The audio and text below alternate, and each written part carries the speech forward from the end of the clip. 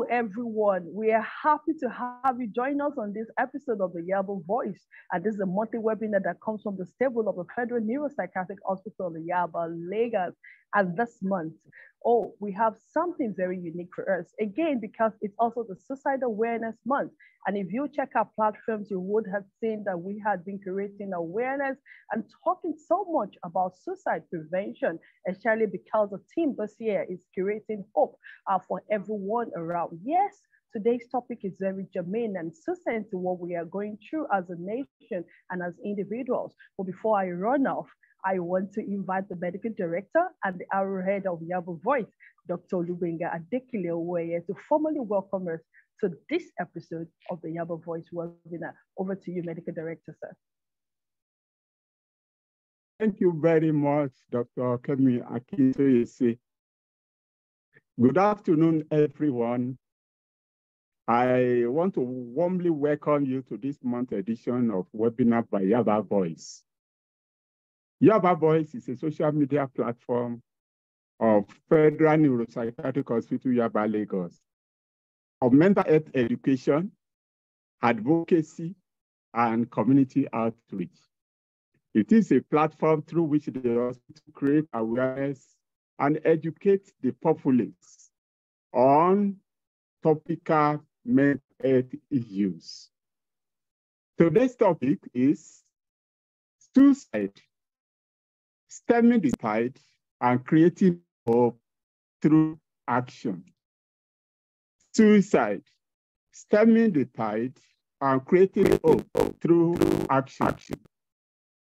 As we all know, suicide is a major public health problem, far-reaching social, emotional, and economic consequences.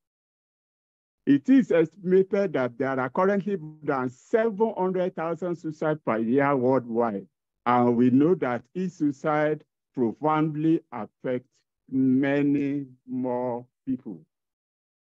In today's webinar, many questions will be addressed. For instance,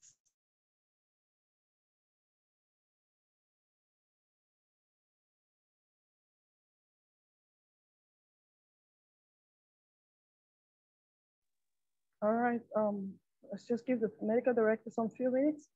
I'm sure we'll be back, the technical itch. And medical director, sir, you're muted. You're muted, sir. Please unmute yourself. Okay. In today's webinar, there are many questions to be addressed. For instance, what do we understand by suicide? What is suicide itself? And what is deliberate self-harm? Is there any difference between the two? What are the risk factors that can lead to suicide? How do we prevent suicide and address the stigmatization associated with suicide? To address these issues, today are seasoned experts in the field. The first speaker for today is Dr. Richard Ademola Adebayo. Dr. Richard Ademola Adebayo is a consultant psychiatrist, special grade 1, and he is in charge of old age psychiatry in the hospital. He had his basic medical degree, Bachelor of Medicine, Bachelor of Surgery from the Obafemi Awolowo University, Ile-Ife, and a fellowship of West African College of Physicians in Psychiatry. He obtained postgraduate diploma in hospital management and master's in science in clinical psychology from the University of Lagos. Dr. Adebayo has been at various times head of clinical services and acting MD of this hospital. Currently, he is the head of geriatric psychiatry and the head of social and transcultural research group in the hospital.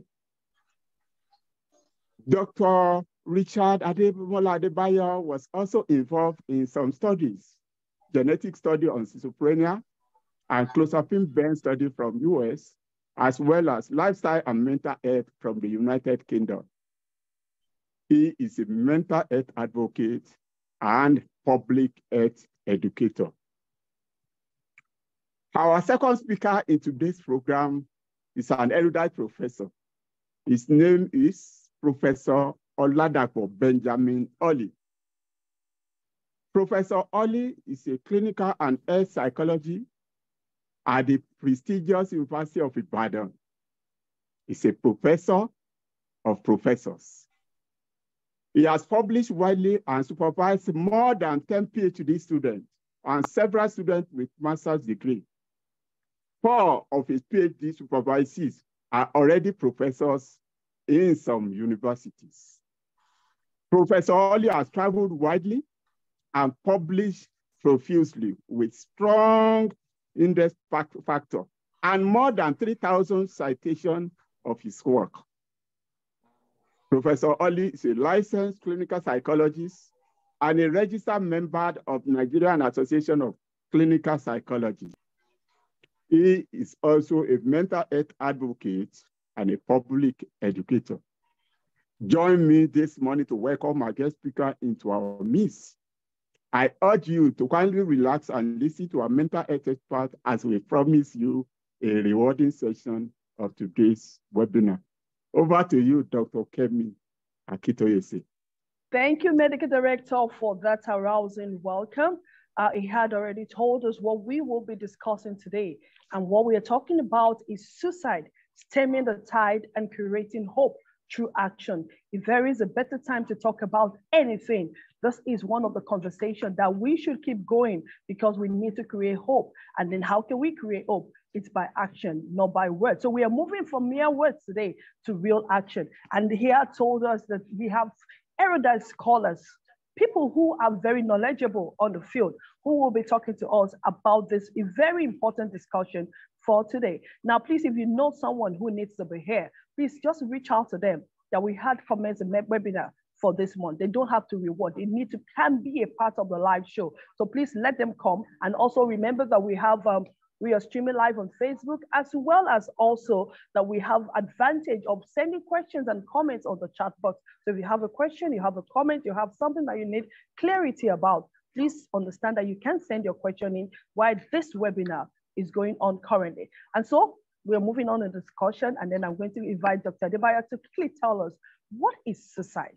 And again, why do people commit suicide?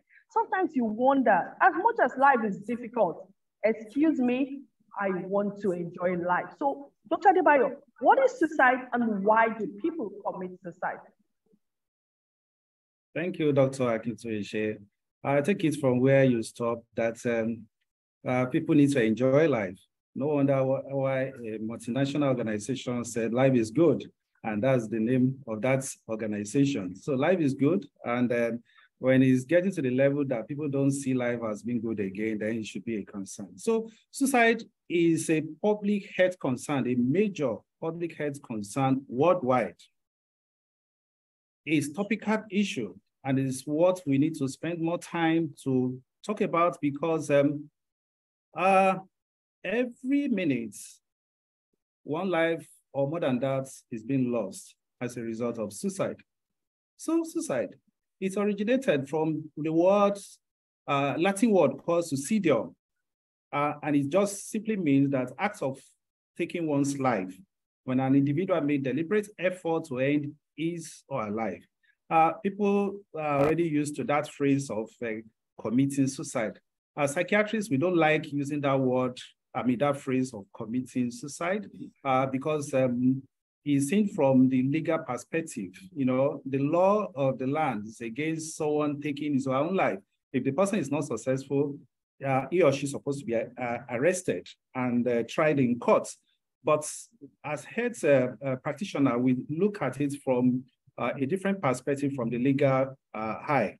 And that's why nowadays we like to avoid that terminology of committing suicide, okay? So simply put, when an individual is getting tired of life and is making efforts or actually made an effort to end his or her life, we say that is suicide. There are other terminologies enunciated earlier by our medical director, like deliberate self-harm, attempted suicide, non-fatal suicidal behavior.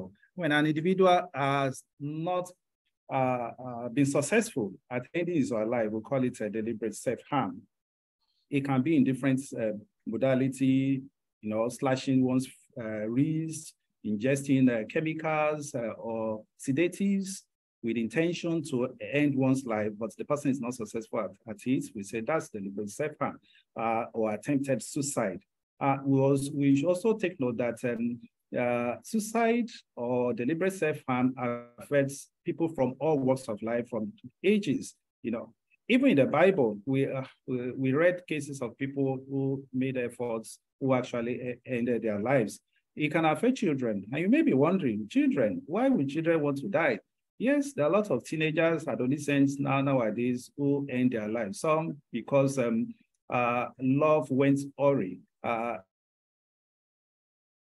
did not go well, and then the next thing they think of is ending their lives. It can affect people, even in a geriatric age group, elderly people. We are going to look at some of those risk factors as time goes on. But I just want to mention here that when suicide is not successful, that is deliberate self-harm or attempted suicide, we discover that more females are affected than males.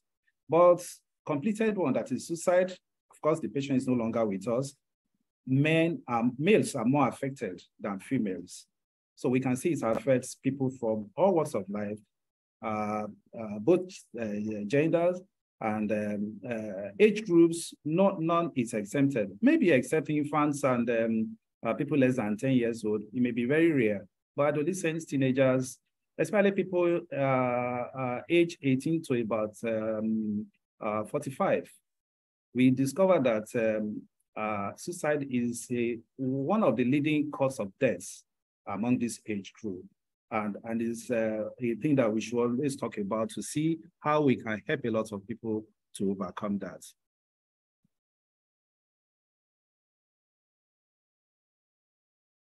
Over to you, Dr. Akintoye.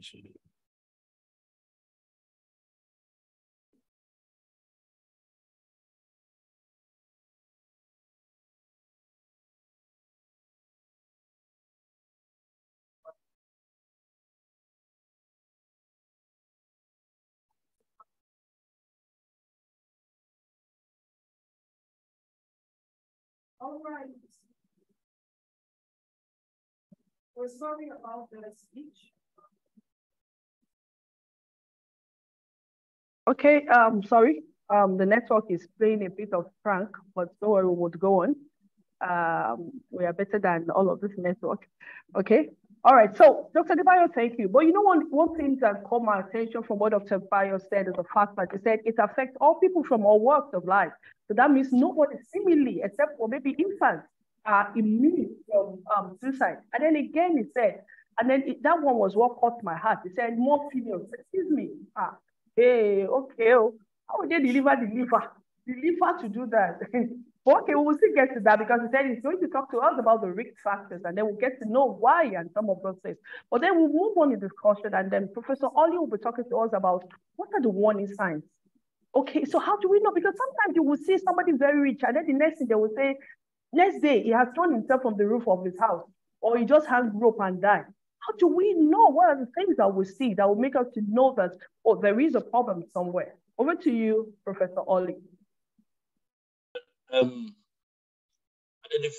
or observing signs in people at the risk of committing suicide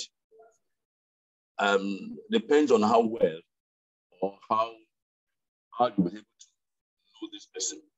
Aside medical conditions and mental conditions that would necessarily predispose or maybe make people to be susceptible to suicide, when you begin to notice a downplaying of activity level of individuals and a rather exciting this change in mode, particularly after a magnitude of a problem, reaction to a loss, a big loss of something. And the magnitude of the loss, the internalization of the loss, as a matter of fact, are one of the suicidal behaviors that makes people to want to commit suicide. Having said that, more importantly is that when you begin to see a mood, a sudden marked differences in the mood of a person, particularly this mood is being accompanied by certain conversations. And you see these conversations around a particular theme of hopelessness, and or what psychologists call learned helplessness. And after exhausting many coping ability, using coping resources to probably adapt or adjust to a life loss or a threat to life, a threat to survival. And it's as if you are no longer in a position to continue. And then you now begin to plan suicide. To take one's life is not something that is done in a day. People plan suicide. And one of the signs is, if you are very observant, is to observe the marked change in behavior, marked change in conversations, and going into certain and things that will make your life variable. You go into reckless driving, reckless risk behavior, safe sex, and you start to drink alcohol harmfully, seriously, you begin to exhibit conversations around worthlessness and hopelessness of life, and so on and so forth. You might begin to especially if it affects some status, like maybe you're a big man, a CEO, for example, and you suddenly be writing or seeking legal ways of transferring your property, writing a will. You now want to have an insurance cover, debt insurance cover, and then you start to deliberately plan to injure yourself and trying to adjust to certain things, self-injury, self-harm. And then that is you are testing the impact of the weapons of suicide attempts on your body.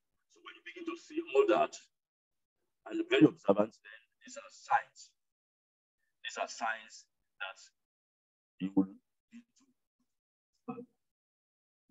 You also observe in people maybe isolating themselves, refusing to engage in those activities that they would normally enjoy. Friends will ask, coming to grow, and you don't coming to work. There's no problem.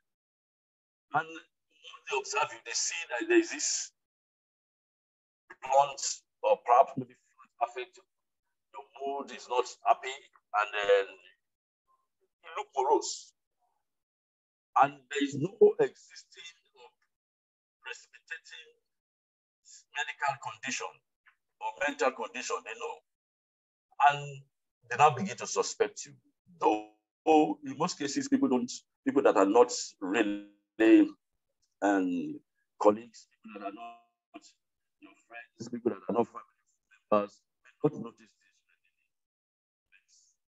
When you see this changes in one's personality, then you begin to suspect that yes, this person is like to take up his life, to head up his life.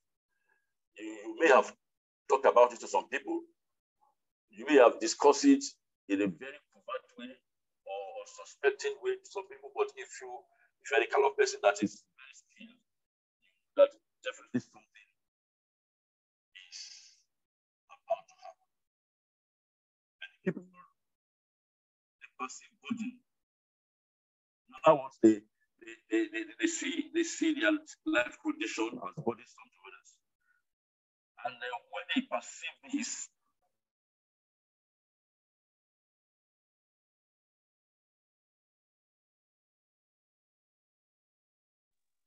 okay, we lost that is the perception of body on people. Back. They might need to they just people coming around to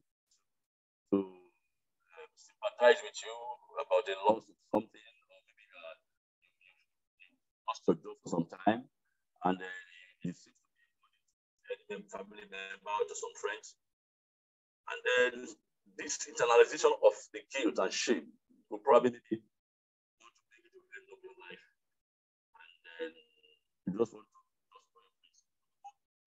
These signs are observable to anybody that is there to really observe. And then it's a behavior around conversations, expression of hopelessness, worthlessness, and actually making some deliberate plan, even though no matter how bad is the plans are. And of course, they always try to test using some weapons to test themselves to see how they will absorb the pain of suicide.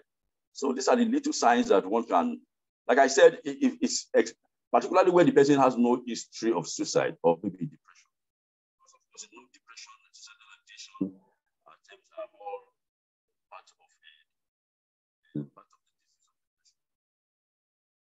I'll stop here. All right, thank you so very much, Professor Ollie, for that. What I heard Professor Ollie say is that a whole lot of times when people, an individual will carry out the acts of committing suicide, you would find out that there are some signs, or a lot of times we are not so conversant with those signs, or we don't even take note of it because most of them tend to mask their behavior. Or even as subtle as it is, there is a change in mood. There is a change in behavior. There is a withdrawal that comes. There is a learned helplessness of feeling, or they talk about being hopeless and helpless. And these are some of the things that you can see. But some of them also, there is a few of deliberate self-harm. And these are things that we can begin to take notice of that would help us to understand that this individual might be having some of these issues. And if we are conversant enough, we'll see them. But a lot of time, it's masked. And now we would go over to Dr. Adebayo, who is going to tell us the risk factors that are associated with suicide. Because we need to know. If we do not know, how can we prevent this from happening ever again? All right, so Dr. Adebayo, over to you, sir. Thank you, Dr. Akintoye. And I really enjoy Professor for shedding more light in the earlier discussion. For us to understand those risk factors, I guess we also need to know that suicide is not just an individual thing most of the time, and it's not just an individual that will perpetrate it. Sometimes, most of the cases, we hear in an individual, oh, this person has died by suicide or whatever. Sometimes it involves a lot of people. And just before I go to those risk factors, I also need to talk about what Emil Durkheim, a researcher, did years back, and categorized suicide into 4 types. This researcher looked at it as egoistic. That's in this category of people, this type of suicide, there's absence of social integration. So usually, some people consider themselves, and the society look them as outcasts. And they are usually, denigrated, and they feel lonely and rejected. Just put to your mind the Oshu case in the southern parts years back, that people who are seen as lesser human beings like that, some of them see suicide as a way of escape. Of course, there's also a altruistic type of suicide in which there's a lot of social group involvement, that people are so embedded, involved, enmeshed in the doctrine, so to say, or ideologies of their groups. So we hear of the suicide bombers. These people, they are not the only one that exit the world. They ensure that they take as many people as possible, unwilling people anyway, to death. You can recall what happened at the World Trade Center in the United States about a decade ago. And then we hear of people like Boko Haram suicide bombers. They are not the only one that die in the process. They kill others too. Just to tell you that, there must be reason why, what makes people like this to behave like that, to tend towards that.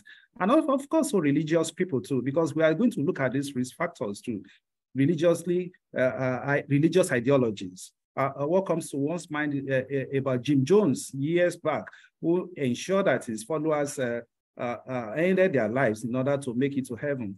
More recently, in Kenya, we heard of Paul Ntense Mackenzie, that pastor who ensured that through his religious ideology, ensured that over 300 members of his church were asked to go to a remote area in the forest, and they stabbed themselves to death, including children. So you can see how the magnitude of suicide can be. So we need to look at all these types. Anomic types are, especially the days we are now, where there's a lot of stress, affecting a lot of people, because that's part of the risk factor we are going to see.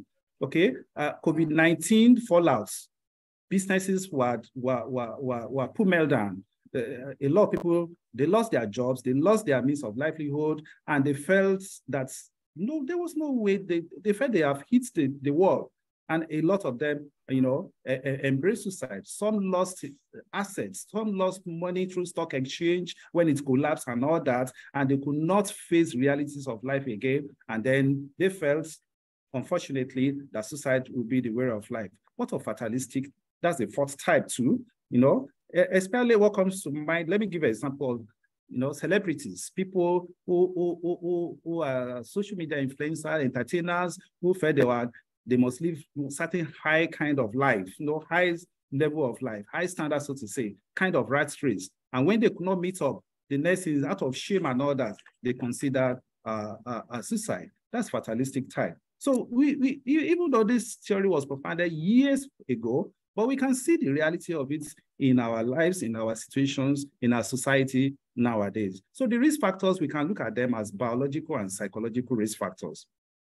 Professor Oli mentioned earlier previous episode of suicide attempt. When an individual has made an attempt in the past, that's a very strong risk factor that this person, God forbid, next attempt. The next attempt may be successful. Initially may not be successful. That's why you call it attempted suicide or deliberate self-harm. But next attempts may be more dangerous. And that's why we should not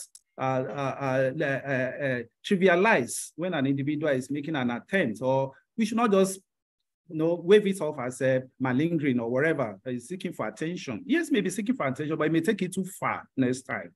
So previous history of suicidal attempts is very key. Mood disorders, yes, especially depression. Depression accounts for 80% of all types of suicide. When you hear that, oh, this is the figure of people who have died. Yes, researchers have told us that up to 80% was a result of depression. But it's not only depression that is the only mood disorders. What of anxiety disorders, bipolar disorders? These are also some of the risk factors. And of course, certain mental disorders like post-schizophrenic depression. Schizophrenia is a major psychotic disorder. And when the patient, after a lot of suffering and all that, has now gained what we call the insight, is aware of his problem, and look back and knows that he has lost or she has lost so much in life as a result of the severity, the burden of this disorder, that person may want to think of the way of suicide in order to face that, to live this life. Okay. Personality traits too, especially borderline personality. People who have borderline personality disorders, they tend to have mood swings here and there, and the thought of ending their lives easily comes to their mind. So people like this are also having the increased risk of coming down with mental disorder. Alcohol and substance use disorder, those who take psychoactive drugs, cocaine, marijuana, heroin, amphetamines, tramadol, after a while, when they look back to and they realize that they've lost a lot in life, not only in terms of social relationships, social connectedness, but even their businesses, their education, everything has gone down. Sometimes they felt that the easy way, unfortunately, is to end their lives. Family history of suicide is also important.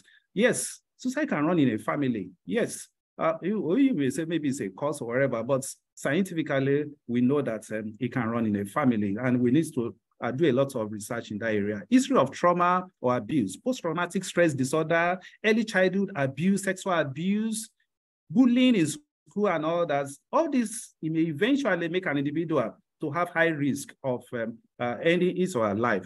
Anything that leads to hopelessness, helplessness, worthlessness, extreme trauma and all that can lead to that. Chronic debilitating and unremitting physical diseases, especially terminal disease like cancer or other chronic medical conditions that leads to severe pains, can make an individual to say, oh, death is even more preferable than to continue to suffer.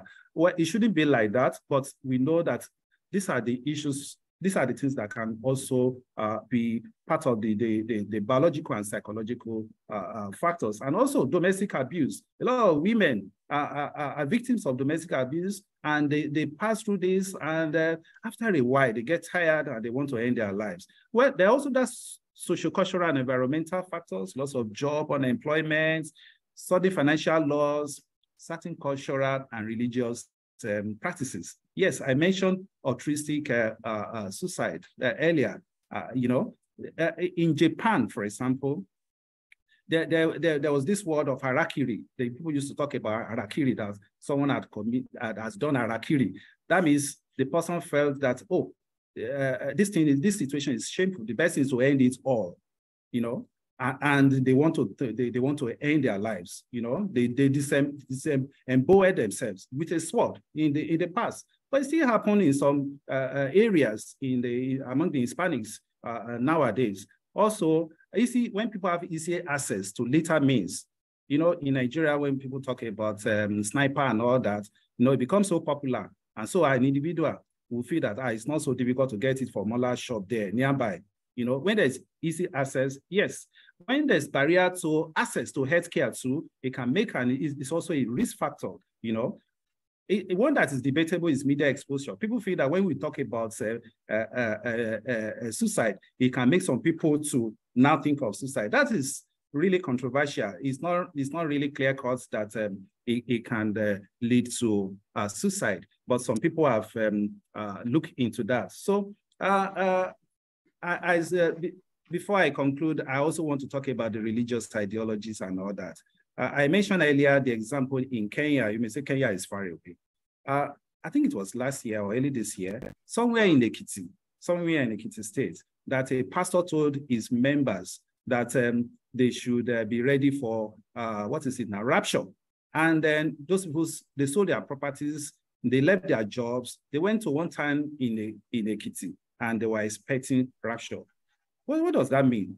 They will starve themselves to death. Thank God that the government is able to come in on time. This also happened sometimes not too long ago in Ondo State, that a pastor gathered some members of his church to an underground area, a basement of the church, and by the time those people were rescued, some of them were already, in terrible physical conditions. In one way or the other, that's a form of suicide too. And then we need to be very careful of our religious ideology. It's good for us to trust God, to know about God. But when we are now the one hastening rapture, when God has not called anybody for rapture, and the person is now the one hastening it, that's a form of suicide. And we need to be more careful about that. Thank you so very much, sir. That was germane. And, as Dr. Adebayo was talking, I recall an incident that happened some years back. Mine wasn't, I didn't want to die, but it was like a suicidal attempt too, because I didn't want to go to school again. And they told us that rapture will soon happen. And so we were not reading our math. But I hated math like anything. And then by the time exam came, rapture did not take place. I failed, but that was a suicidal mission because I was beaten. I was beaten like any other thing. But what we're talking about today is very germane to our function, because a lot of ideology, yes, people also want escape. And society is just an escape out of the problem, out of the pain that an individual seems they can't get help from. And so a whole of time they want to escape it. So either way, so sometimes when people come with different ideologies, they just want to follow suit and just do whatever it is that they are being. So thank you so very much for Dr. Adebayo for expounding that for us so that we can better understand it. But he had been able to tell us about the psychological as well as the biological factors that could serve as risk factors. And if you would agree with me that the risk factors so much in our environment now is more of the psychological and then the social. Some few weeks ago, a woman dropped her child in the ocean, in the what's it called, in a lagoon or stream, now a river. Thank God that people were there to rescue. And when they were interviewing her, what she said was, oh, the child has lived. Apparently, this child has a name. So he had lived long enough. That was like, wow, you can't imagine a whole lot of things that might be going on in our own mind too. Maybe ability not to be able to cope and face the world again. Now just trying to, and Dr. Adebayo had also told us that sometimes it's not just about the individual. Sometimes they carry a lot of people along with them, even in their suicidal mission. Again, thank you so very much, Dr. Debayo. Professor Holly, we're coming back to you. Professor Holly, please, you will just help us to adjust the your microphone so that you could speak directly into the mic, and then we'll be able to hear you clearly subsequently. So let's look at what are the protective factors that we can use to prevent suicide in our environment. We have the risk factors, but are there protective factors that we can use to deal with suicide in our environment? Over to you, sir. Thank you very much, our able moderator. When we talk about protection or protective factors, we are considering those things rather not make certain things happen. Something that can shield us, that will prevent that terrible situation to happen. And that will involve to what extent we give a feedback or we respond to people's problems. Or how do we attenuate or assist someone to reduce the burden, the psychological burden he or she might be going through? Levels of protective factors can be considered. Number one, we look at the micro level, which has to do with the family. This is the primary unit where anybody comes from. Number two is to consider things in the environment. When we talk about environment, we're talking about government, we're talking about socio-cultural belief systems in our environment. Unfortunately, today, we are not so that altruistic when it comes to assisting people. Maybe as a result of our home burden as well, and our home and resistance level to issues. But some people are very strong, personality-wise, but some people are also weak. So the strong should be the ones to protect the weak. The fact that you are going through, you're experiencing certain things and you are not reacting to it doesn't mean that somebody else will not react. You will respond to predicaments and what people are going through.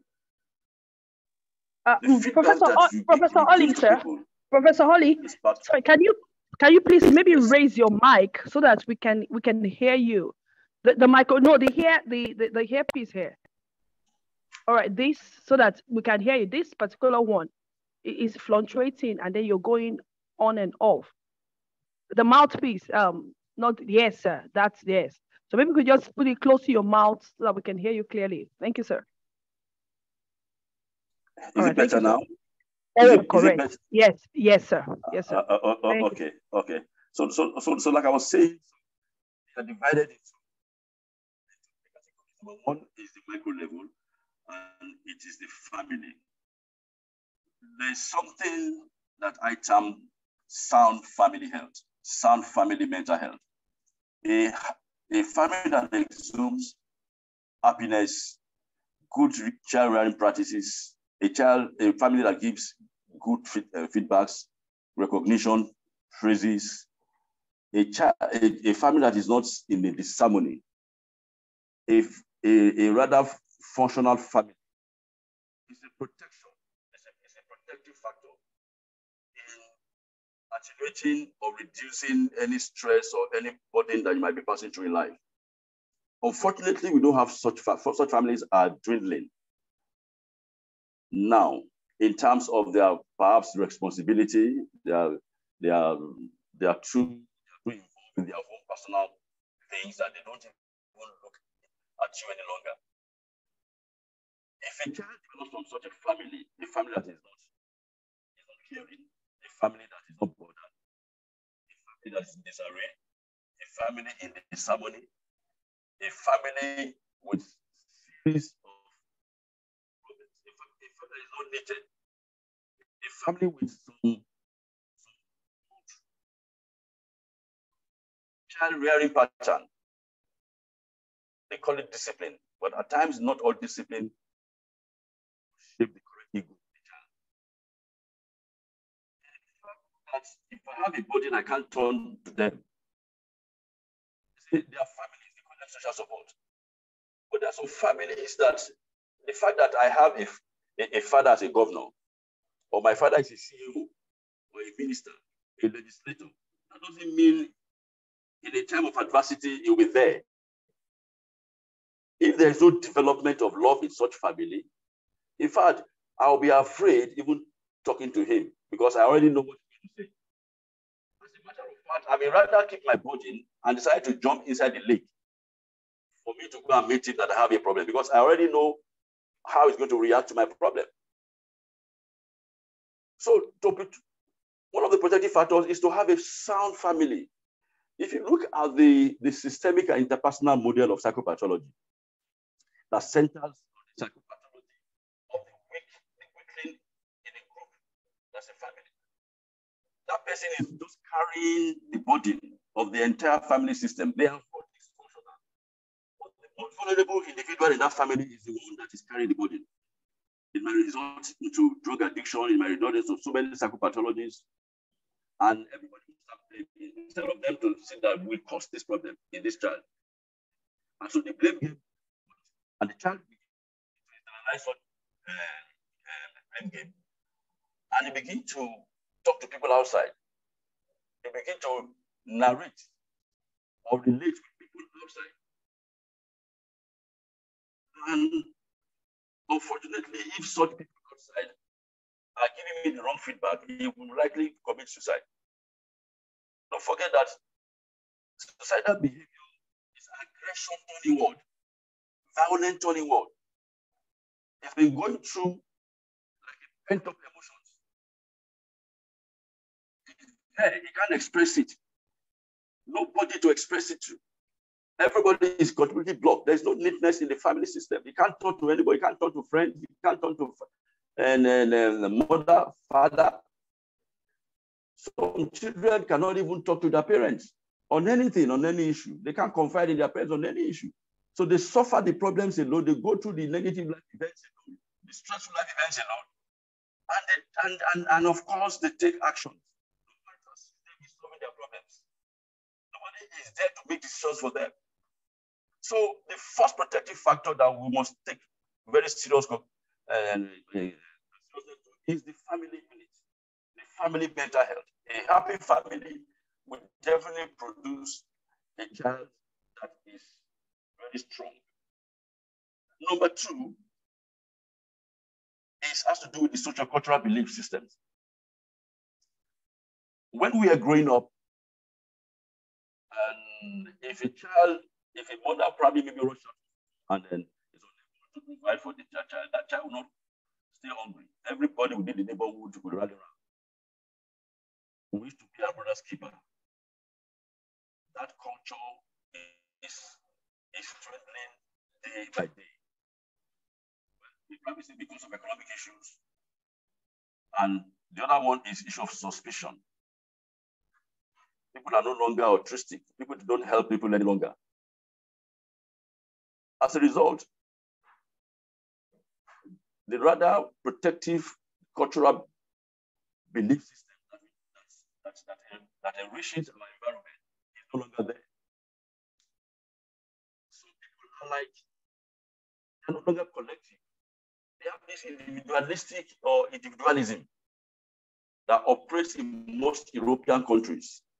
The rate of suicide in European countries is simply because you're on your own. Your life is just on your own.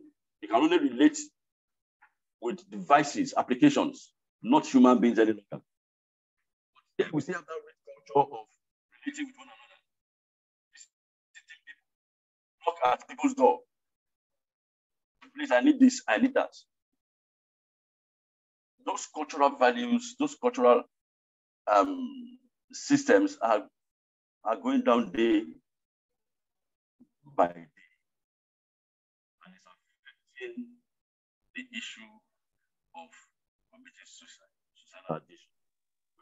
Professor Oli, I will have to cut you here, sir, because of our time. I will have to cut you here, sir. I'm very sorry, Professor Oli, I have to cut you here. All right, thank you so very much, Steph. Yeah, but you know what I've heard Professor Holly talk about so much is a family bond and unity. It goes back to the fact that we need one another. You need somebody to talk to. You need somebody to help carry your burden. And I love the fact that Professor Holly said the social cultural belief system where everybody has to be a part of it. It's not just an individualized thing. But unfortunately, for all of this seemingly protective factor, it seems to be eroding. It seems to be like something is it's happening and it's just bringing it out. And maybe that's why we are having a whole lot of problems because these so-called protective factors are not there again in our society. So hardly with someone from the family unit, I love it. It says sound family members, mentoring and every other thing, good hearing practices, you recognize, you praise a child, you're deliberate in raising up, you allow them to go through their problems and then you allow them to also solve it and then move on. And these are very important things that Professor Oli had really identified for us. But because of our time, we need to move on. And I'm going to call Dr. Adebayo, who is going to talk, how do we stem the tide? Yes, in our environment, how do we create hope? Excuse me, sir. A lot of people are hopeless. Rice is now 50,000. You don't know how much our salary is that we are buying rice 50,000. Our big are not oil. How do we create hope? How do we stem the tide? People are not able to achieve. We know self-actualization is very important, but people are not actualizing. So how do we stem the tide and create hope? Moving beyond words to action. Dr. Adebayo, over to you, sir. Well, thank you for telling us talking about how do we create hope, or rather, renewed hope. How do we renew hope? Well, I think we are in the dispensation of renewed hope politically, and we pray that it will also transcend to even the health sector and all other aspects of our lives. Professor Oli has made the work easier for me by looking at the family perspective, and he has spent so much time on that. I will talk about the individual. How can individuals stem the tide? Family they also have roles to play. That's the foundation, the blocking, the building blocks of the society. He has talked about that, our professor. Individual factors, I'm going to look at that. Also look at the community, the society, as well as the government. But let me look into the individual factors more. Individuals, we've talked about those risk factors. It's not just enough to say, oh, it's not my portion in Jesus' name. It's not anybody's portion.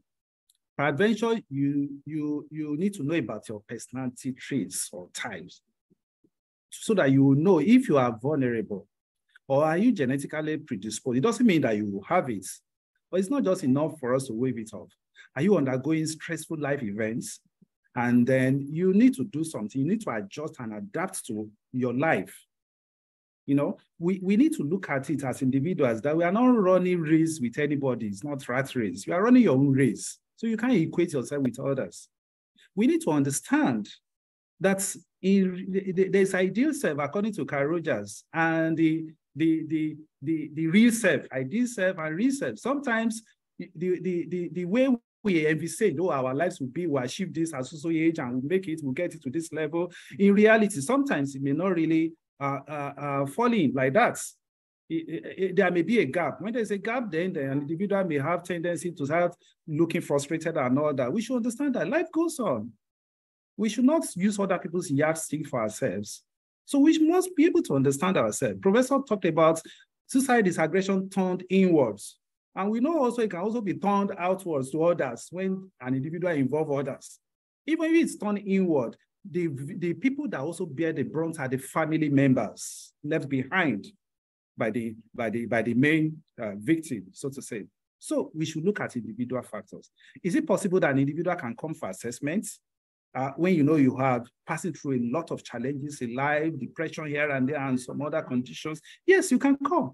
For example, we can know if an individual is close to the precipice of suicide.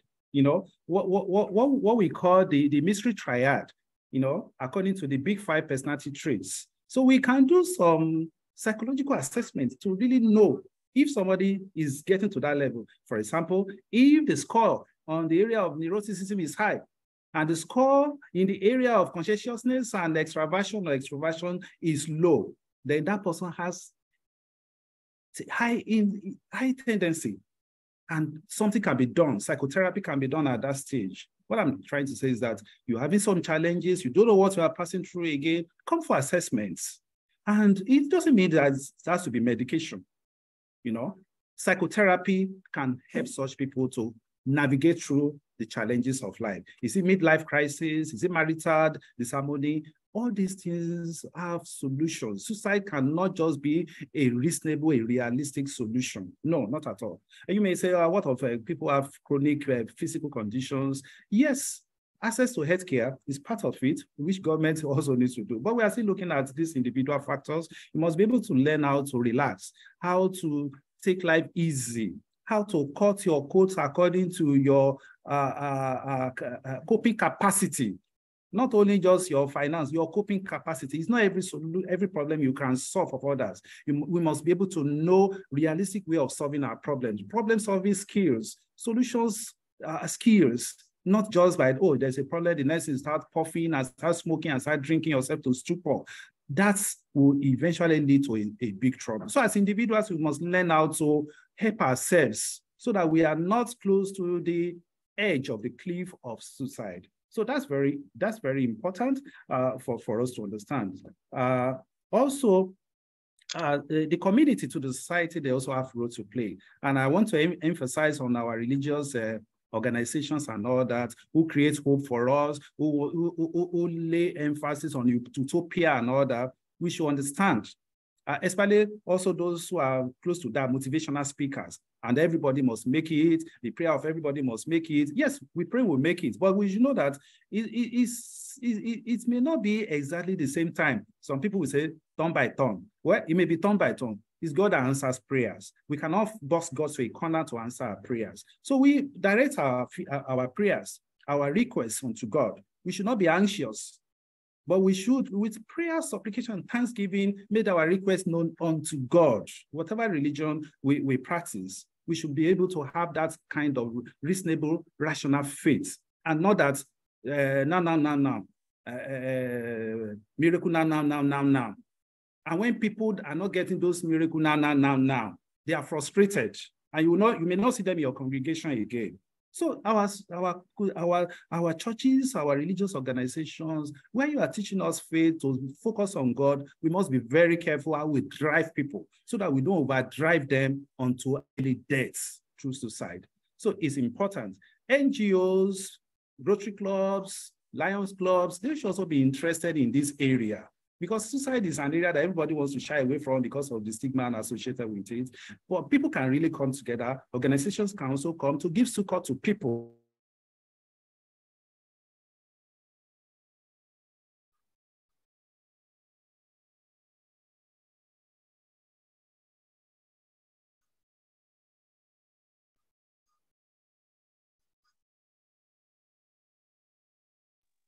Oh, we just lost Dr. Adebayo there. Network issues, so sorry, we quite apologize for that. I'm sure he's going to come back very soon and it's going to wrap up his closing thoughts. Why they deal with that, would go back to Professor Ollie. Professor Holly is going to talk to us about how do we build resilience, and then we'll now take Dr. Adebayo. Okay, Dr. Adebayo is back. Dr. Adebayo, Yes. can I hear you? All right, go on. Sorry for the technical itch. I was just talking about NGOs, religious organizations, and individual. We are ready. Federal Neuropsychiatric Hospital, we are ready to help people who are in need, either as individual or your organization. You are bringing people who need help. Instead of gossiping about them, instead of stigmatizing them, let's help. Let's be our brother's keeper.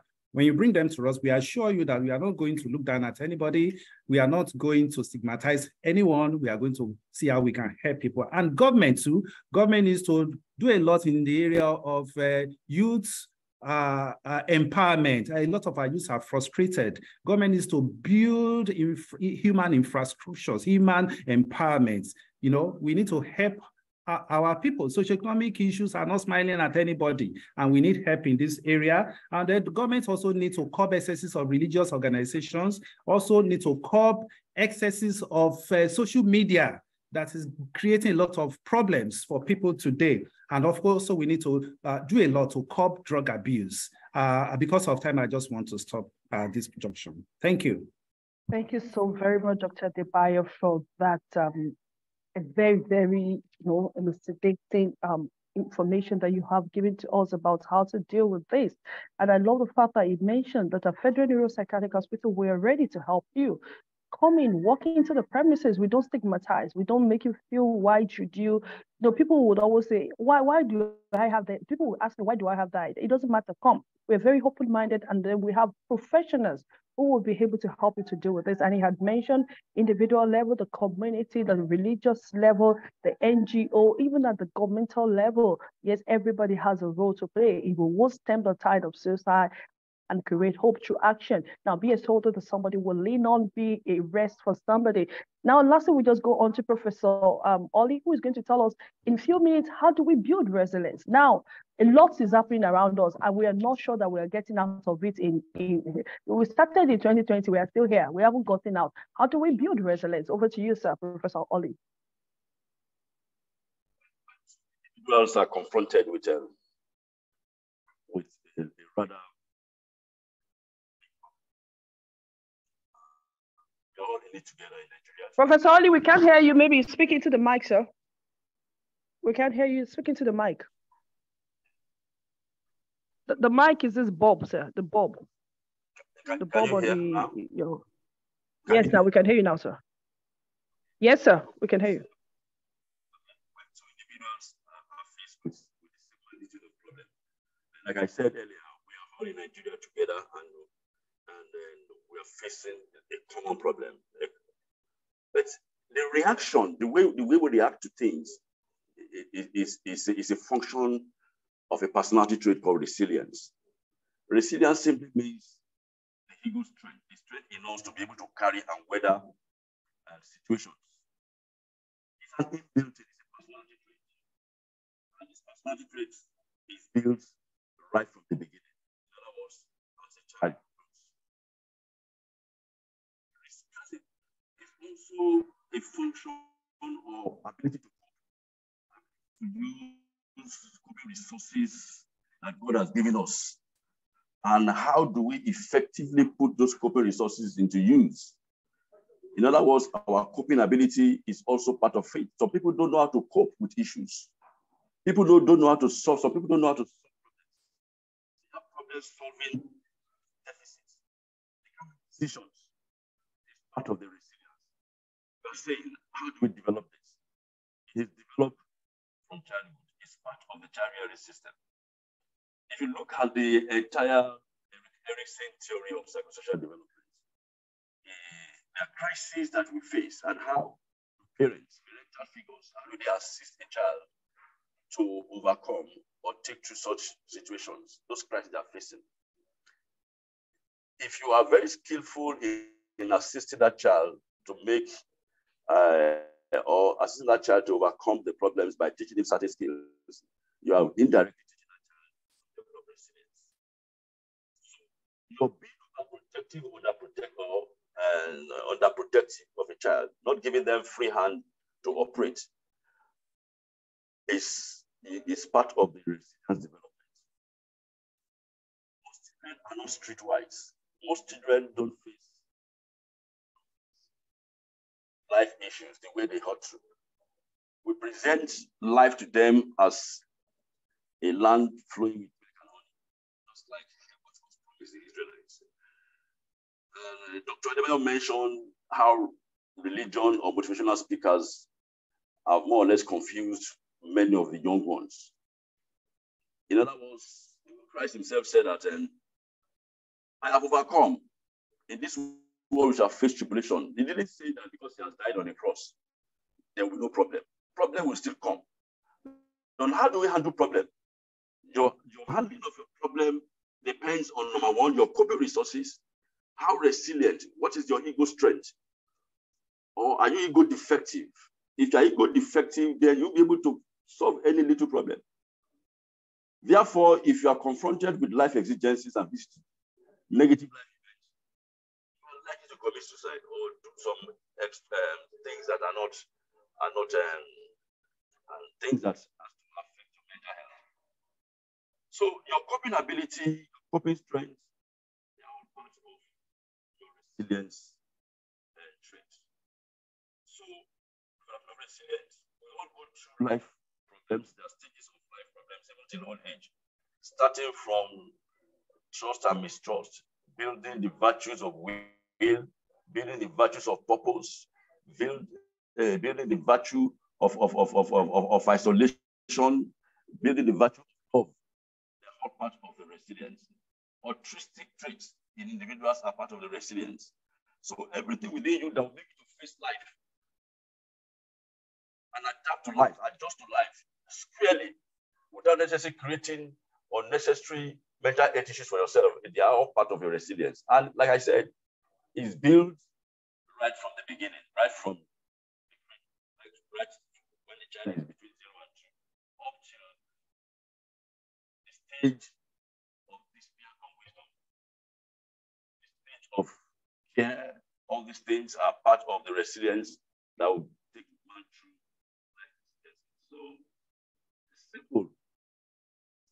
It's still the family issue to be resilient. Resilience is a very strong personality attributes that will make anybody to face life and enjoy life in happiness. Thank you very much. Okay, now. Thank you so very much, Professor Ollie, for that. You know, what I've heard him say to us is it's something that you need to build up. Build it up from childhood. Let the child go through life. Let them understand the roadmap. Let them be able to confront their challenges. Let them be able to deal with their problems. And then they would be able to come out broadly and then face anything. But when you shield them too much, you will find out that they are not prepared for the world. And then we need to prepare our children for the world. As a matter of fact, everybody. But you know, sometimes you are not prepared for eventuality. Like this one that we're going through now, we are not prepared. But again, we are bouncing through. And that is the thing. That's the level of, yes, even not this particular one. A lot of things have prepared us for where we are now. And so we can adequately bounce through and then find our footing at the end of the day. We want to appreciate everyone who has been on this call with us. Now we have so much appreciation and words of encouragement coming in on the platform for our speakers and for the hospital as a whole. Yes, we love and we keep hope that we keep doing so very much. Dr. Adebayo and Professor Oli, thank you for putting to us a comprehensive and insightful presentation on this topic, suicide. Self-awareness, yes, Tracy Maduike says self-awareness can also help someone to recognize their strengths and weaknesses and seek help to build resilience. Thank you so very much for that comment, Professor Badu. We really appreciate you. Thank you for always coming back each time and being with us on the platform. Mrs. Caroline, we appreciate everyone who had been on this call with us. And Indira, thank you so very much. We appreciate you. We'll take the last word from our presenters, our speakers today, and then we're going to wrap it up. But please note that you can also watch this episode again on the YouTube page of the Yaba Voice. We have Yaba Voice one word on the YouTube. You can have access and you can share it. Please share. We have said we don't hold any copyright. Just share it. Keep sharing. Let people understand. The essence of what we are doing is to help people get knowledge. You know, knowledge is so valuable that when people get it, they're better. Dr. Adebayo, one last word from you before we round up, sir. One last word from you on this topic today. Well, suicide is a public health concern, a very serious one, and all of us should play our part to ensure that we stem the tide.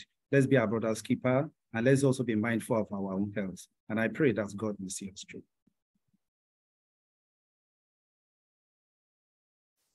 Thank you so very much, Dr. Adebayo. Professor Oli, thank you. One last word from you, sir. Well, let the family be. Your mic, sir, your mic. Professor Oli, is that we lost him? Let the family help. Okay. Let the family help be at the center stage. Family is important. Okay.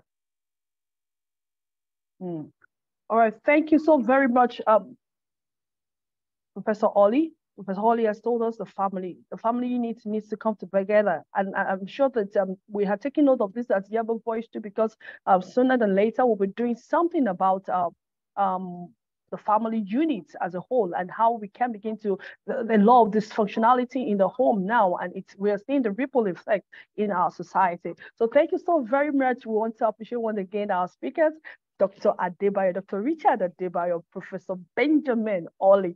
Thank you so very much for being on this call with us. On behalf of the Medical Director, Dr. Lubengade Kileowe, and every member of the Yaba Voice team, I want to say thank you for being with us on this call again today. Next month, by the grace of God, we'll be coming up with something better.